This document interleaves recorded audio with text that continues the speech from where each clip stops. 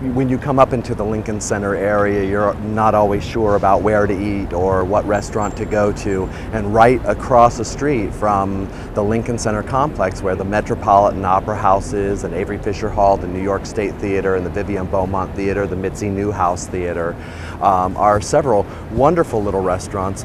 At this time of the year, you can sit outside and enjoy, but Fiorello's, Josephina right here, and there's actually another one that just opened on the other side of it, I think, and I've heard good things about. These are really wonderful little places to dine. Fiorello's, they have great tapas dishes and pizzas and things that you can get, so it's easy eating, but you can also have a wonderful meal as well.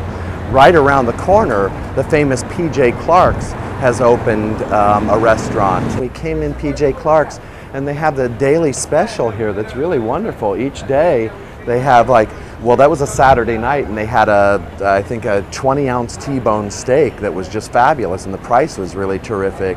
But each day they have a daily special that goes along with their amazing menu. It's a big variety, and it's just a great old pub-style feel. Everybody's really friendly, everybody's nice.